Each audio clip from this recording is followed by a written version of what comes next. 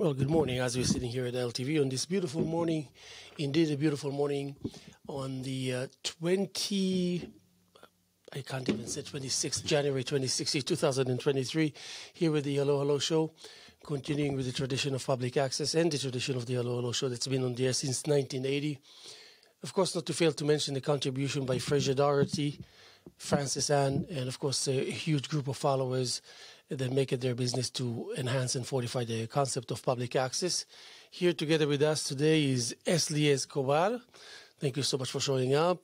I just have to mention, I know Esly only maybe a couple of weeks. Yes. I received this phone, is a phone number from here at LTV showing interest in participating in our group show.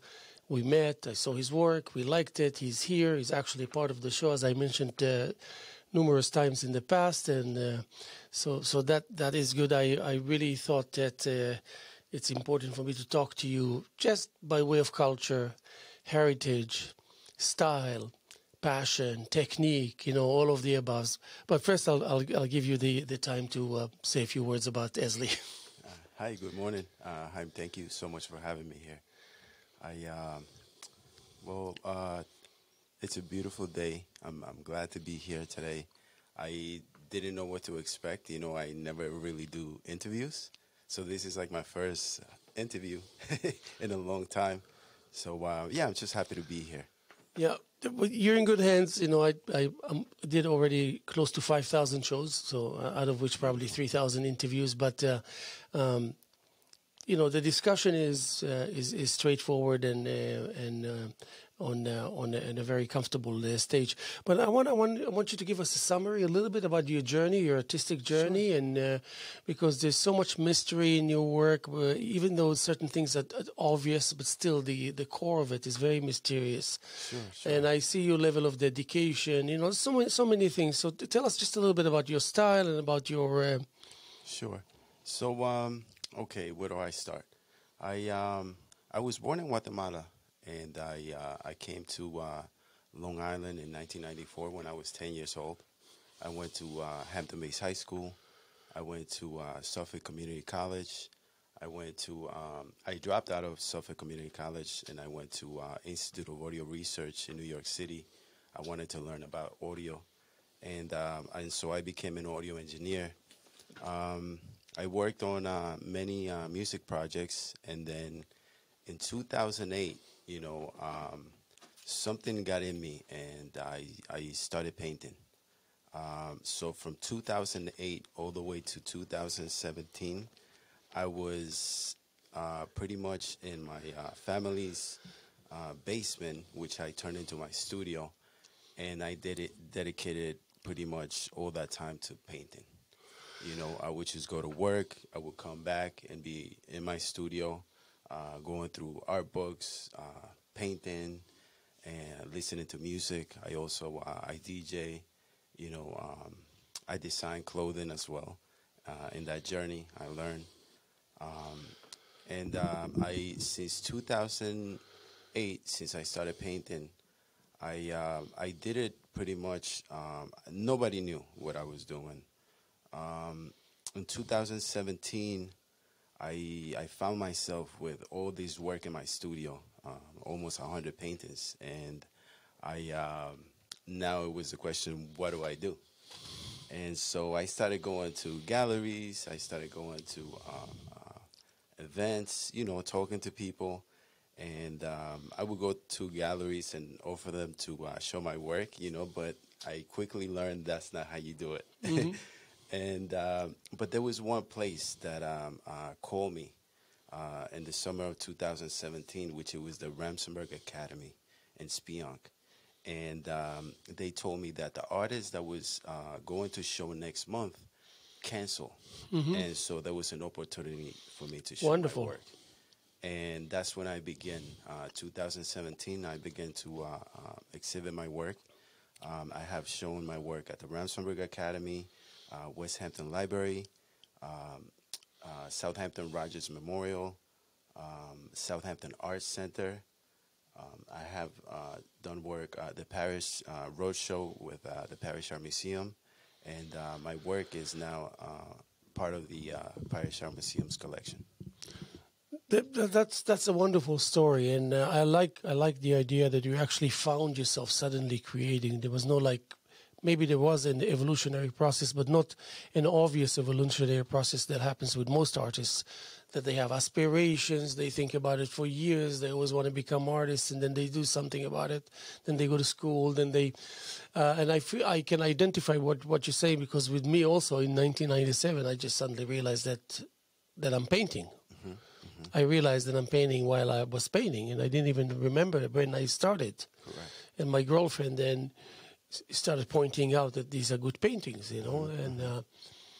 and like you, I said, but what, so I'm going to create 50 or 100. What am I going to do with it? She said, that's where I come in. I'll do it for you.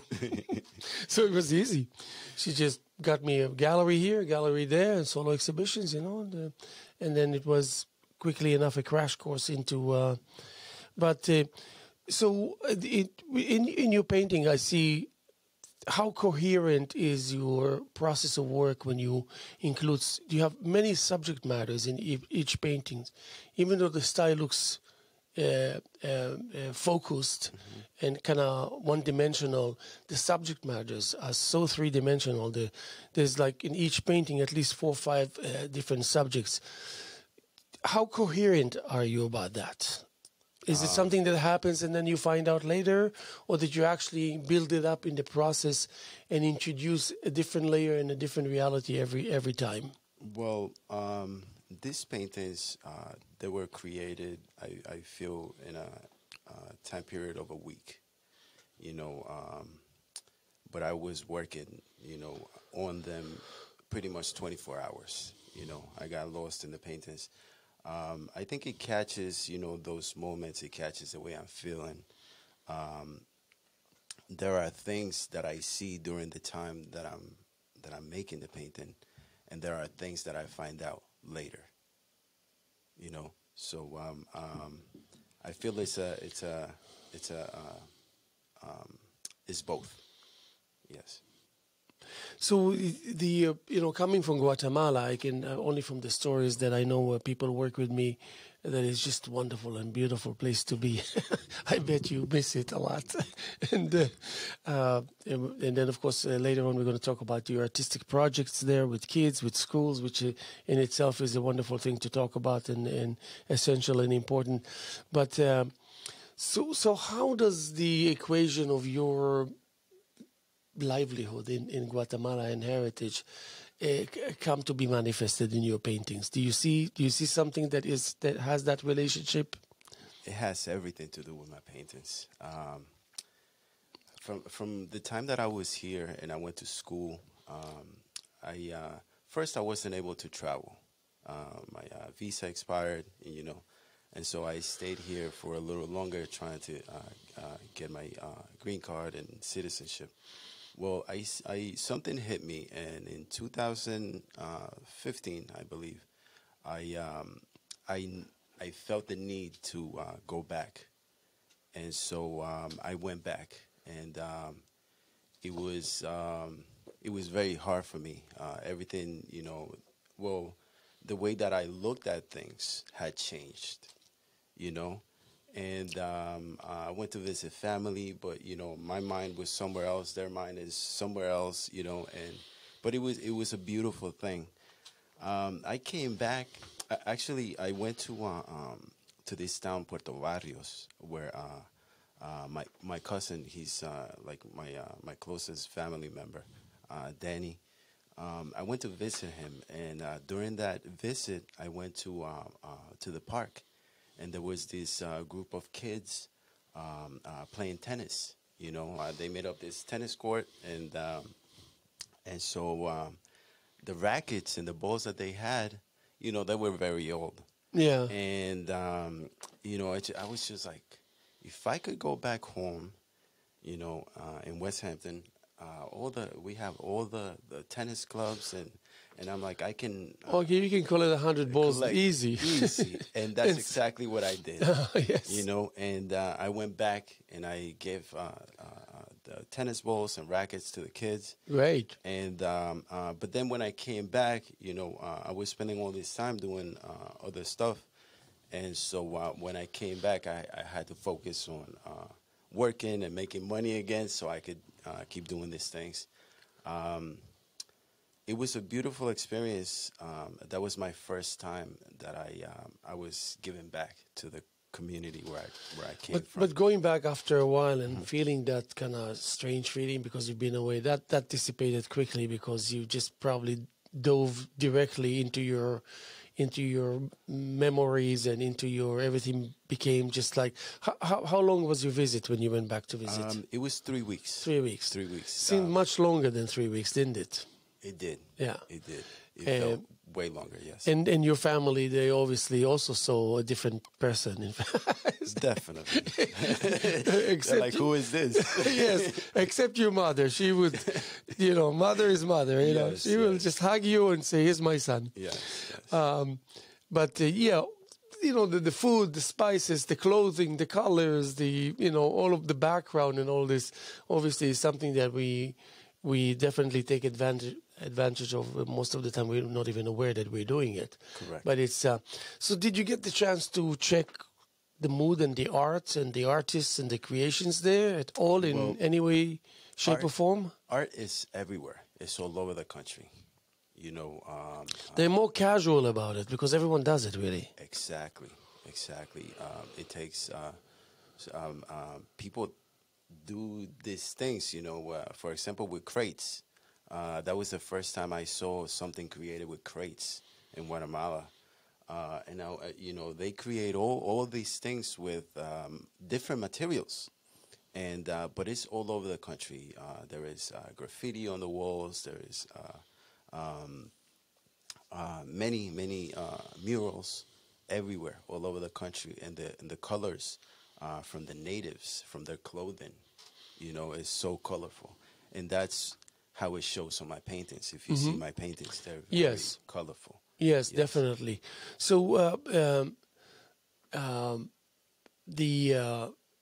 let's say, did you get to see any progressive new age or the kind of what's the word that I'm trying to say?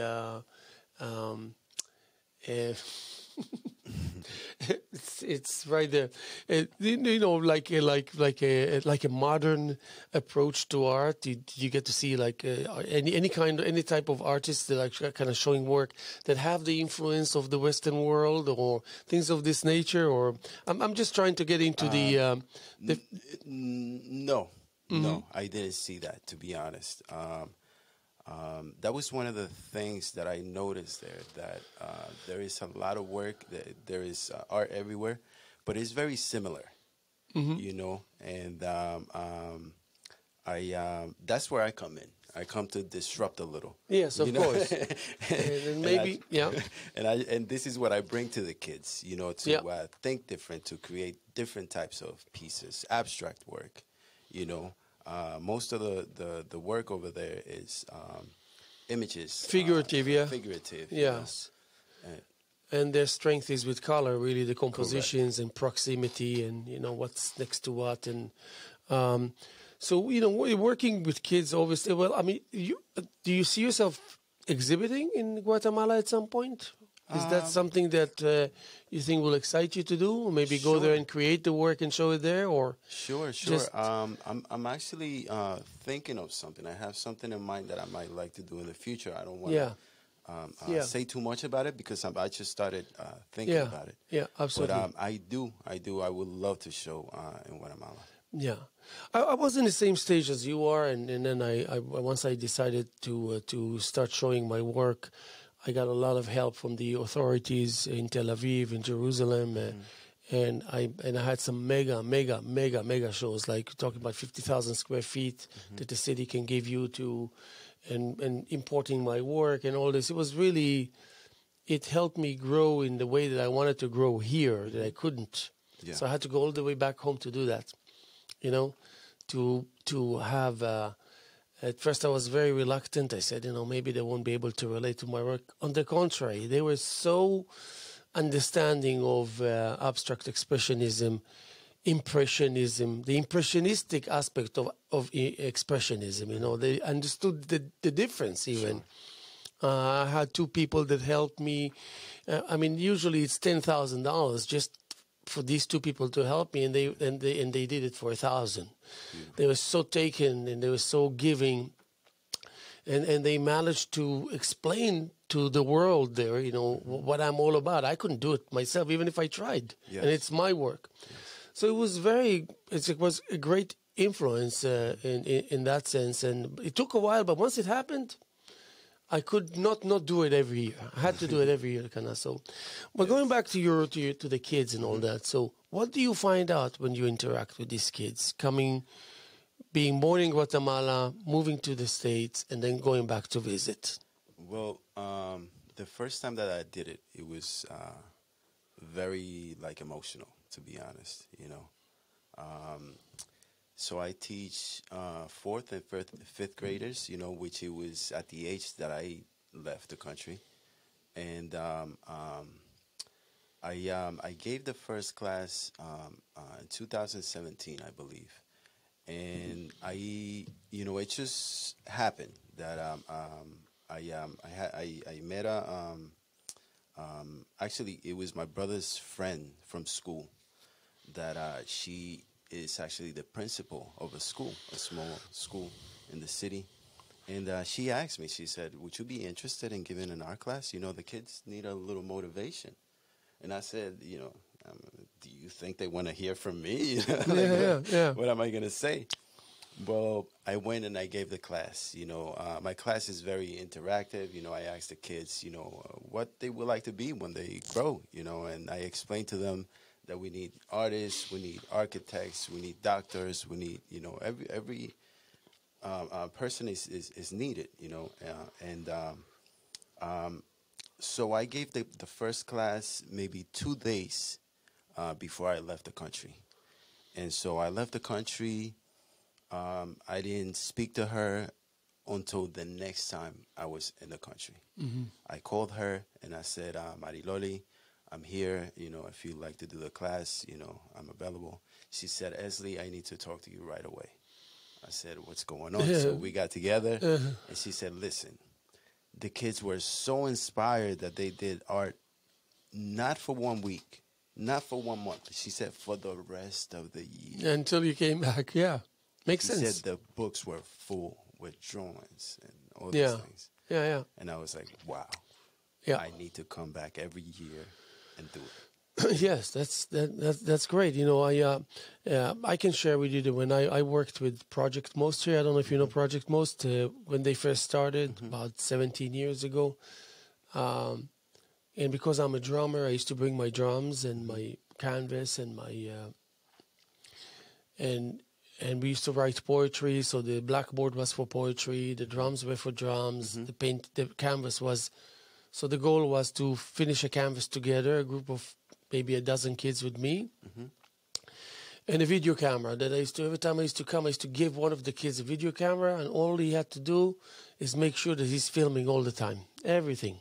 Yeah. You know, so it's not professional, but it's creative. Yes. And I made them look the relationship between one medium to another, because it's easier to relate to a certain medium like painting when you talk about poetry. Correct. And then when you show them that actually to write a poem is an easy thing.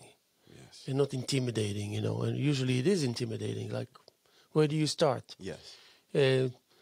Drums is the only musical instrument that you really can just immediately start playing on it.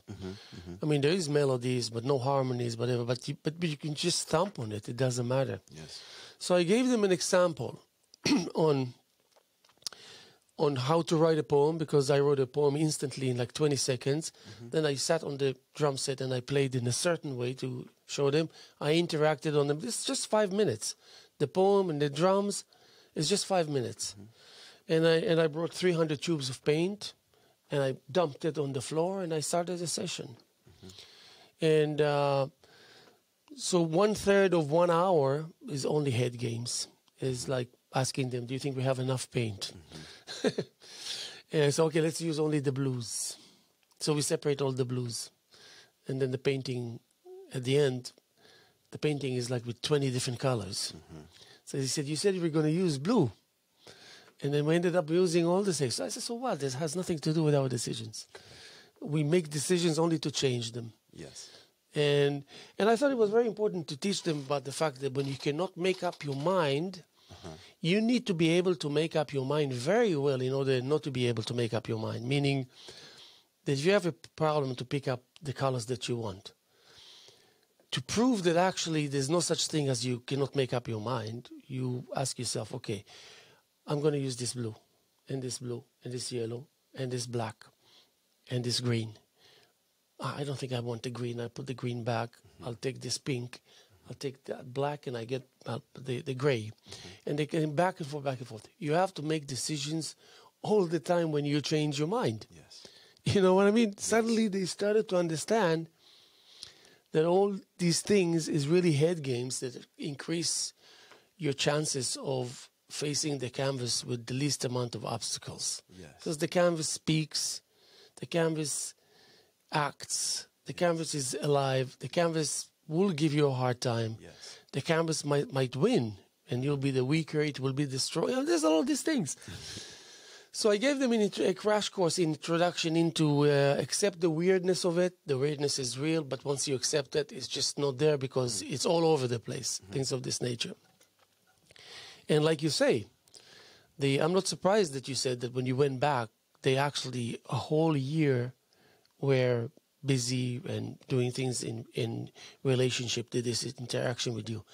Because I remember the first sessions that I gave there, I went to the head guy there and I said, I promise you that in 15 or 20 years from now, they will remember me more than they will remember their immediate teachers, even though I gave them 3, 4, 5 sessions of 1 hour. Correct. I promise you. Yes. They will come into the equation when they have to face life and creativity and technique. I will suddenly come to their memory, this guy, I remember what he said. Yeah. He was so right because I'm encountering these things right now, right here, right now.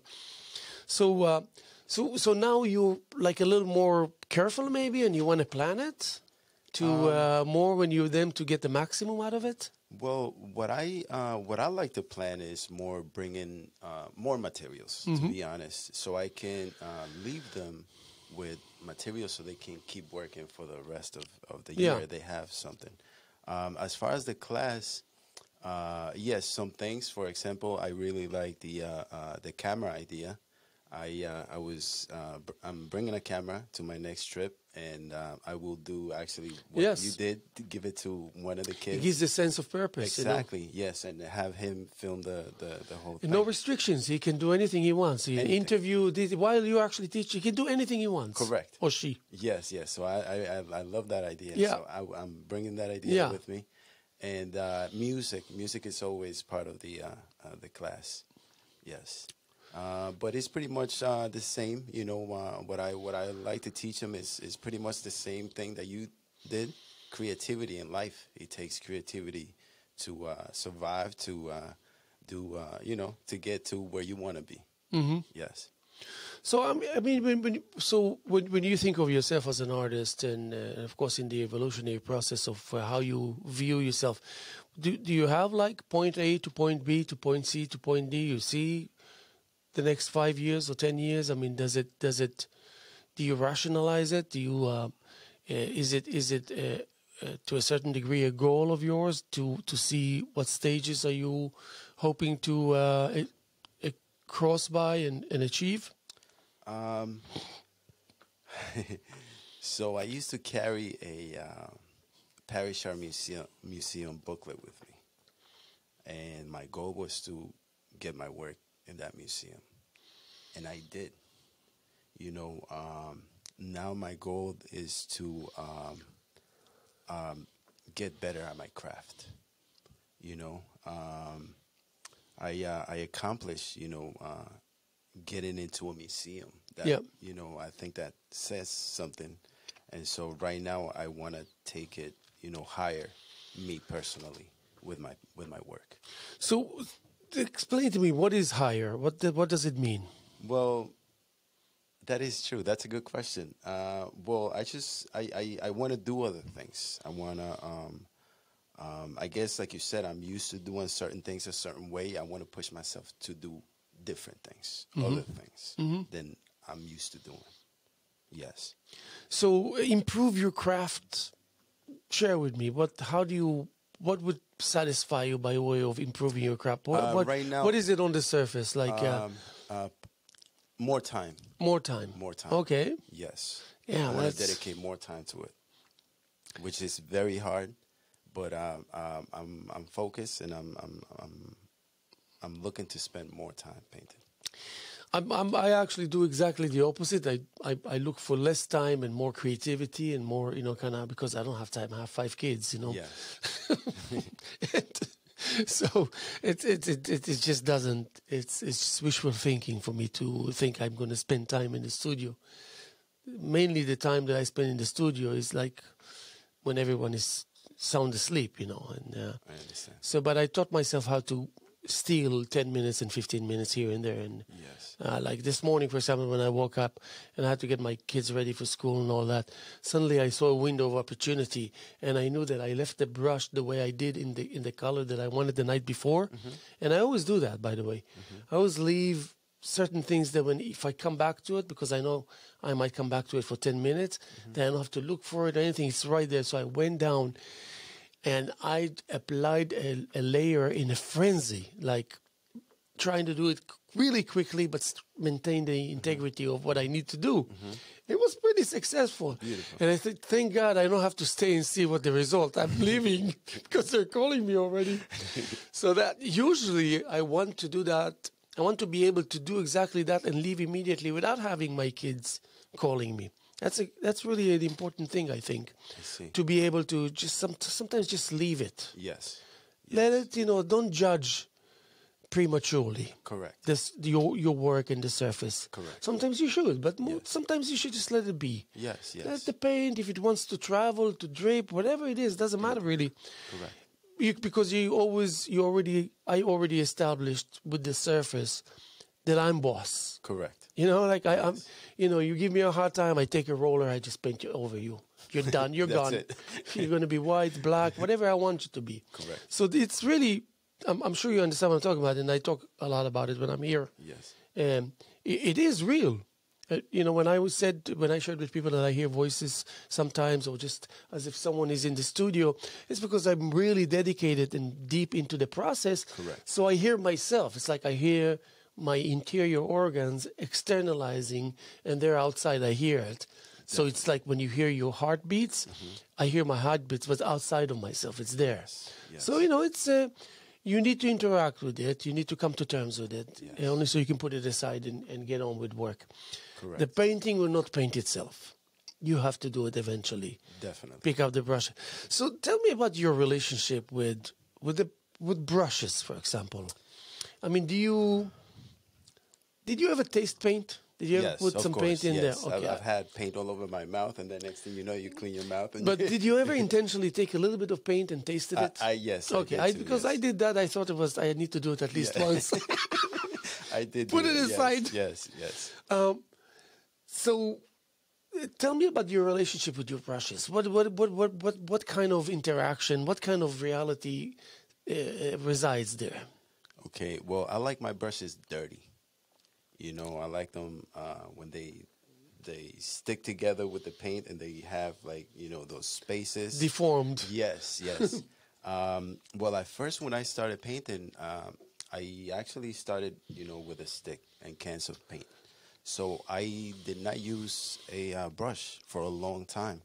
Now I'm using brushes more, but I like my paints to leave a certain mark, different than just a new brush. I like to see the strokes. I like to see where the brush was,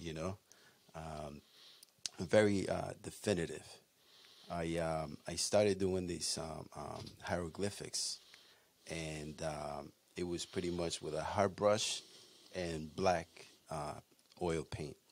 And once I did it, I looked at it and I was like, whoa, this is one of the best pieces I've done. Yes. And it's black. All I used was black paint. Yes. Yeah, yeah. But the strokes or the brushes and the way they came together, to me, it was beautiful.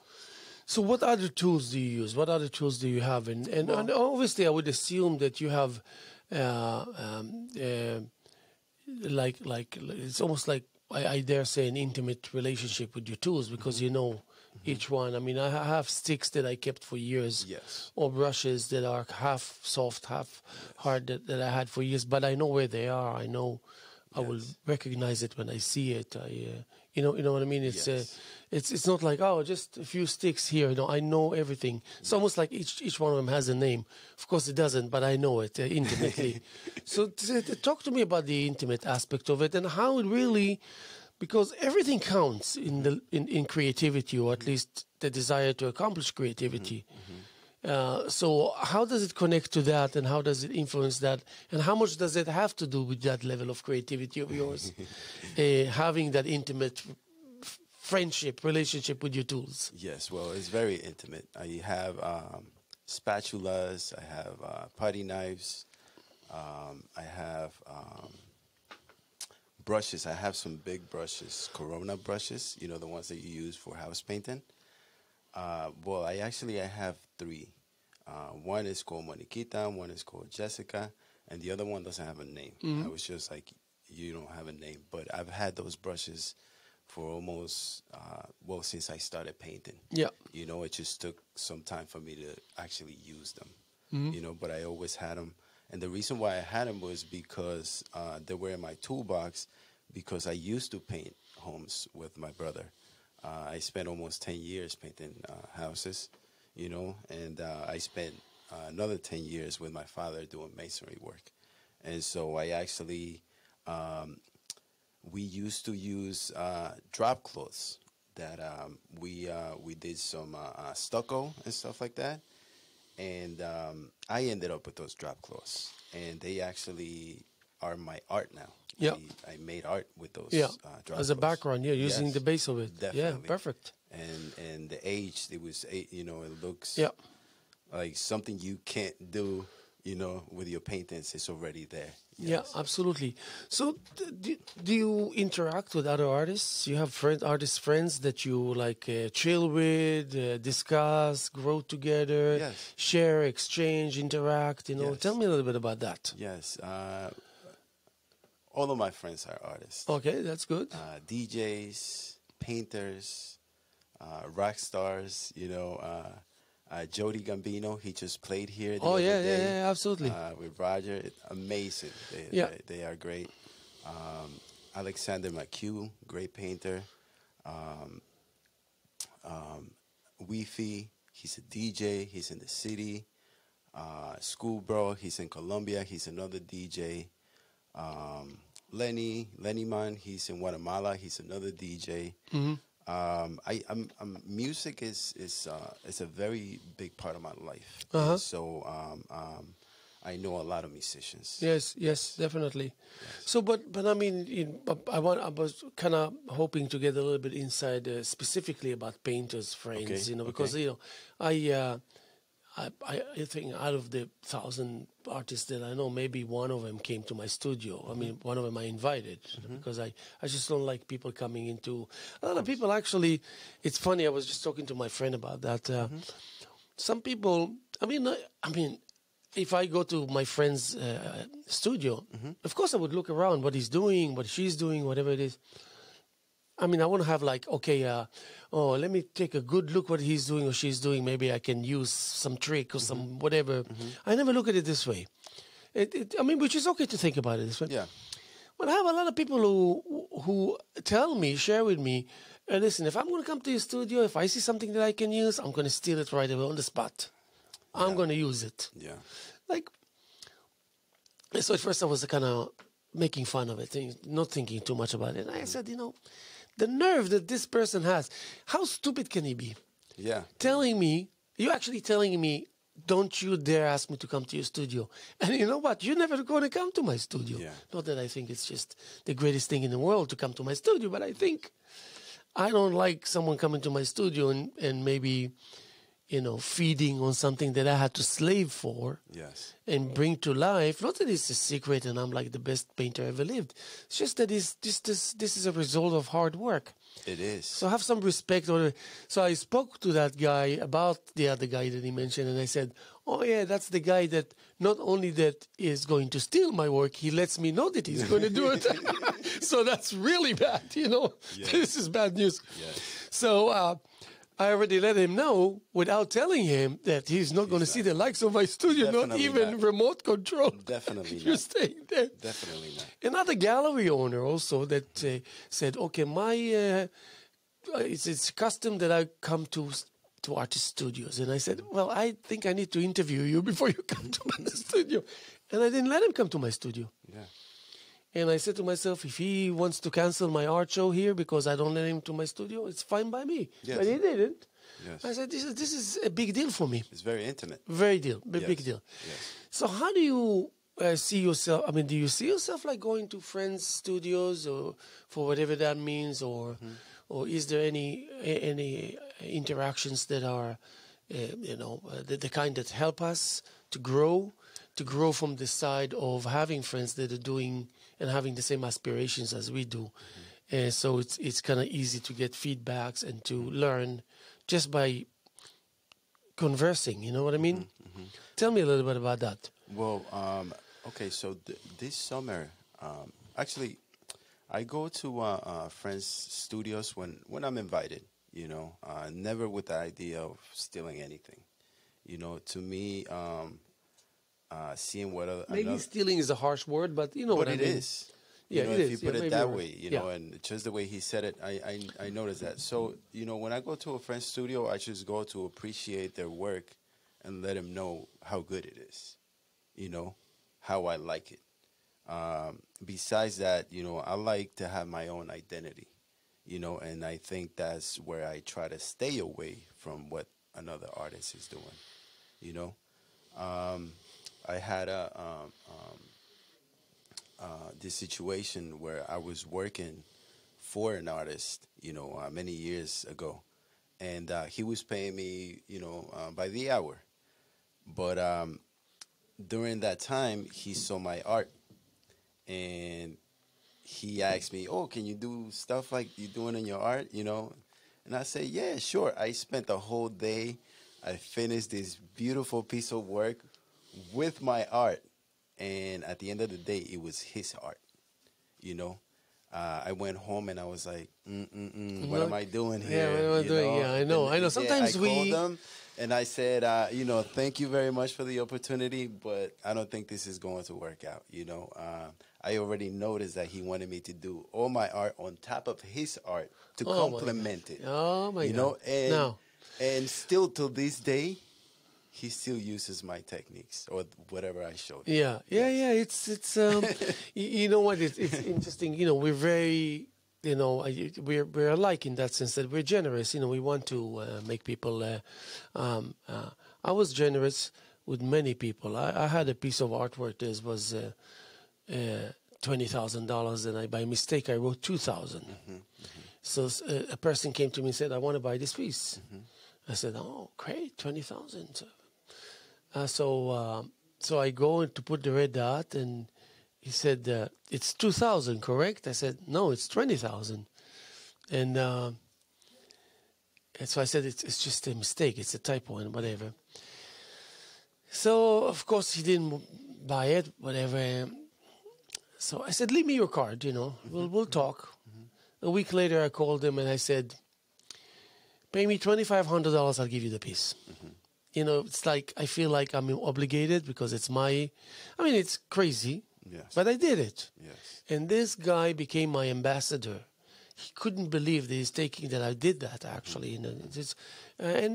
Sometimes I just have to remind myself that I do it because I can do it. Yes. I don't need to ask for permission. Correct. And I can create another 5 of them if I want it. It's like we know how to do things and all that. Correct.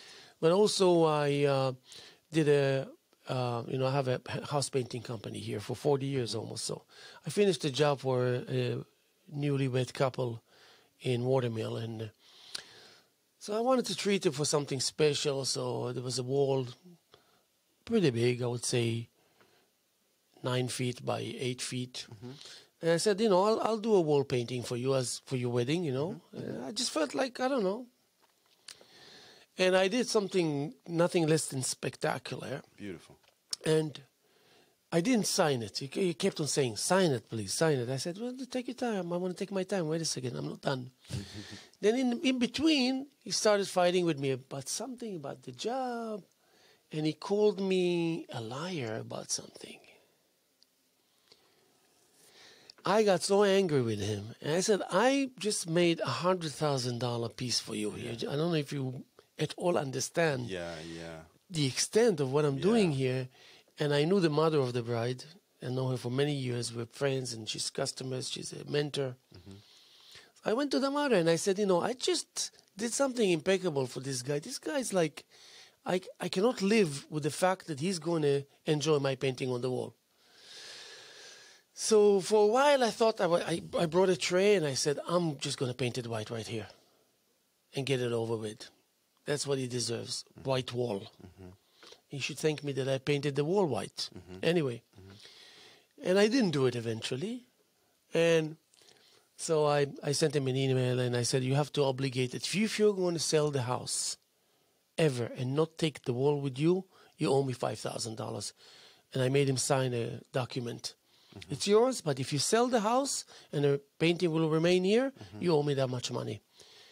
And his mother-in-law signed, and he signed, and all this. And I said, you should be ashamed of yourself that you talk to me like that. You think when I quarrel with you for $200-300 that I charged you because I did extra work here and there, things like that. Then I said to myself, no more. I will never do it again. I will never do it again. Yes. It's like no good deed goes unpunished. Correct. It's the other way around in life. Correct. You do something good, somehow you get punished. Correct. You give something to someone free. Even when I give shoes to people for as a gift, I say, give me $5. Yes. So it's yours. Yes. So you can never claim that you didn't buy it from me. Correct. It's $1,000, give me $5. Correct. I think that's proper. Yes. But I've given pieces away, small pieces.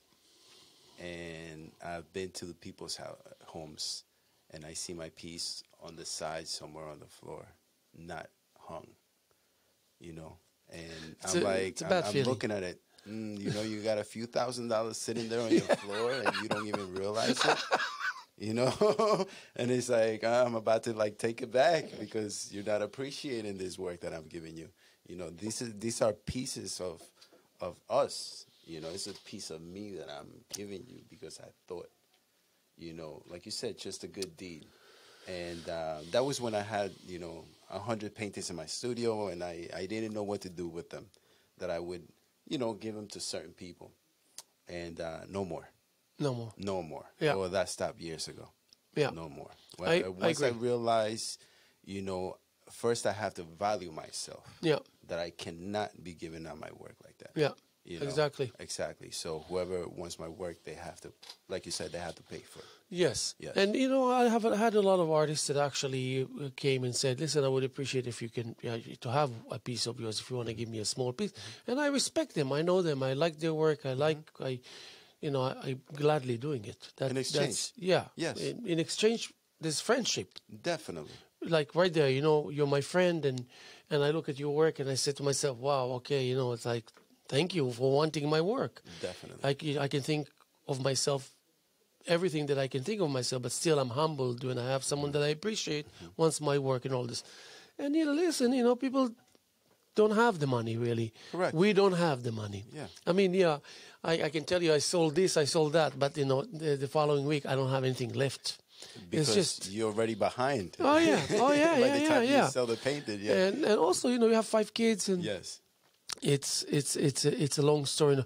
But you said in Hampton Bays or West Hampton Beach. What is the scene there? Even though I'm quite familiar, but I'm not familiar because talk to me a little bit about. Well, because you might as well say like in another state, Yeah, no, definitely. Well, the scene over there is not like here, like East Hampton, Southampton. I've shown my work over there at a few places. but I think people over here appreciate it more. Yeah. You know, my friends are here. My artist friends are here.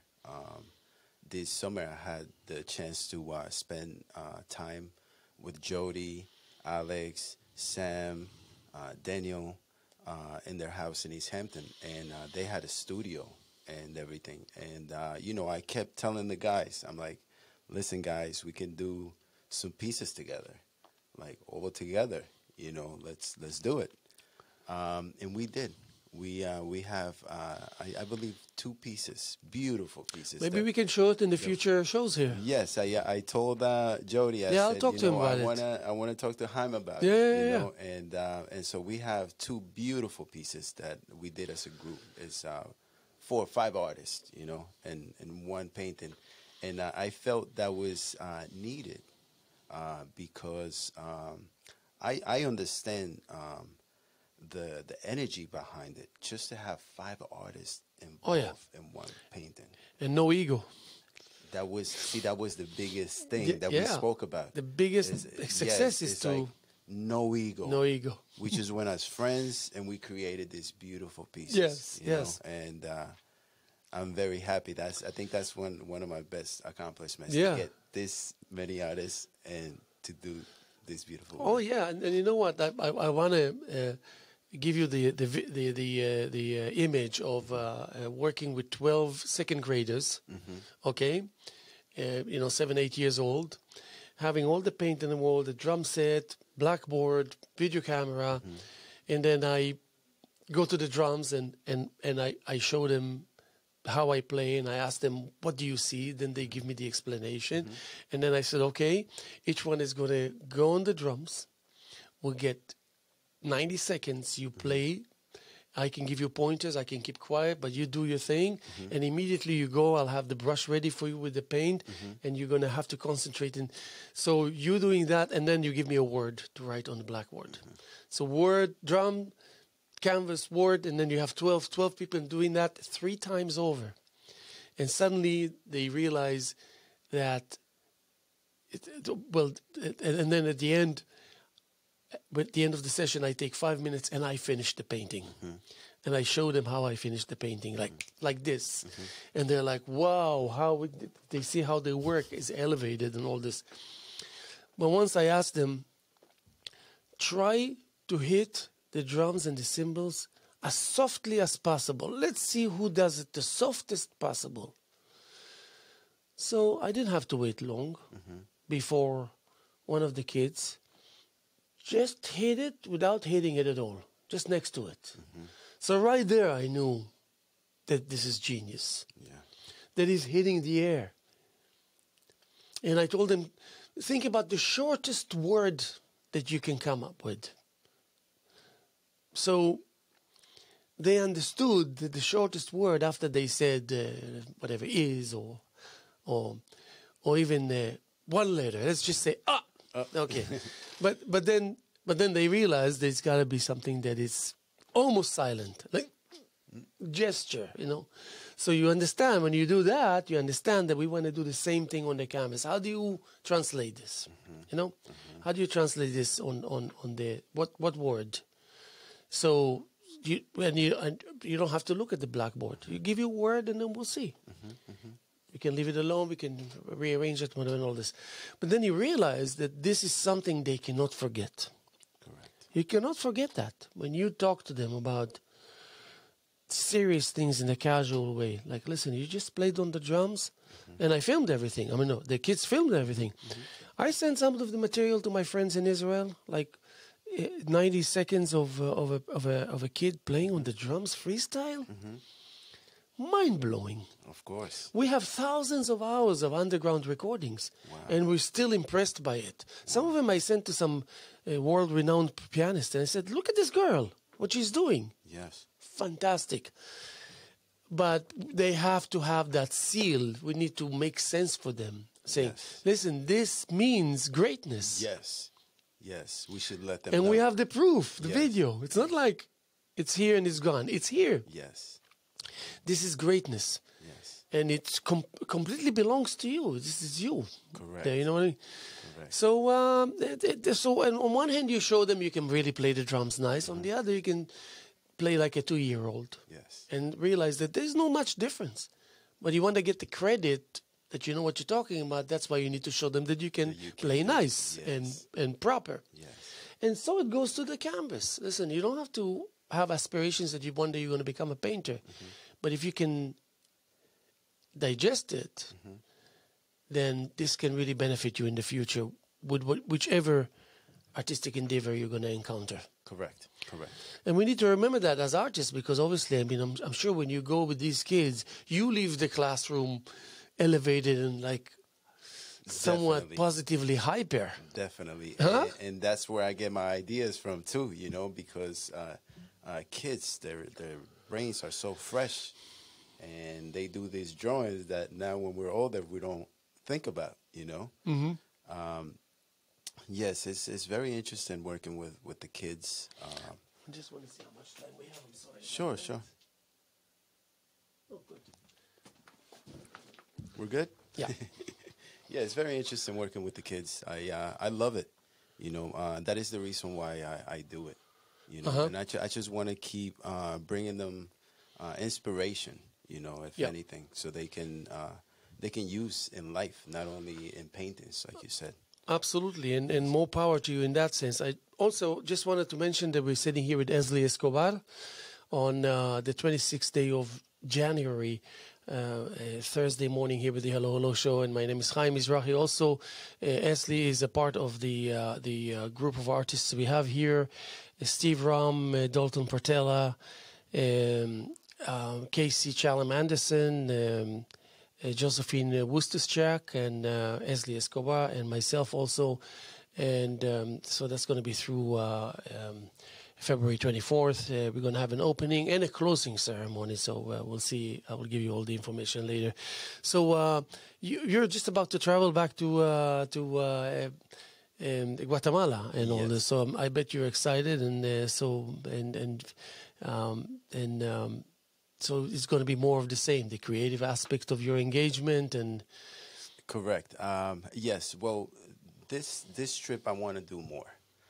When I say more, I want to do more classes in different schools, different areas of the country.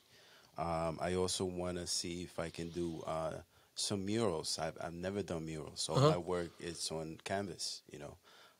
And so I want to see if I can do murals, let the kids go in and do everything, and then I can go in and finish the mural. You know? In a way that was it's on my mind. But I do want to do more these 4 weeks that I will be in Guatemala.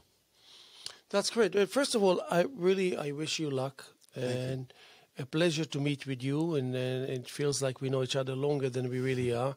I'm sure that we're going to work together somehow in the future. Maybe I can invite you again towards the winter for a special show. Maybe for the next show here, especially you can create especially for the show. That would be and beautiful. It can be something that will give you an opportunity to even change your style completely. Yes. I mean, you saw the paintings that I told you, oh, by the way, these are mine. You never thought that they were mine in a million years. And we want to keep people surprised, you know? Exactly, yes. This is something I can do again. This is something I already registered in my memory. Can always go back to it if I wanted to. And then when I venture, I don't forget. Yes. I have a photographic memory, which is very helpful. So I not only remember shapes and colors and proximity to one another, I remember evolutionary process. Yes. Because for the first 2 years when I was creating, I never kept a record of. I created a piece of art and I wanted to do it again. I couldn't. I don't remember. Yes. So I made a point to remember what I'm doing and all that. So that's again. It's a pleasure to meet you, and it's a pleasure to have you here, and hopefully we'll get to work together in the future, and I'm sure that people here at the Eastern of Long Island, especially East Hampton, will get to know you better and vis-a-vis this interview. And whether you believe it or not, we just spent 55 minutes. Wow. Huh? Wow. Yeah, that was effortless, no? Yes. So we're going to be here tomorrow as much as we were here yesterday and as much as we're here this morning, January 26th, year 2023, here with the Hello Hello Show. And my name is Haim Mizrahi. Again, thank you to my guest, Esly Escobar. And keep up the good spirits And we'll see you sooner than later. Again, thank you, Esly. We'll see you soon. Thank you, Haim. God bless you.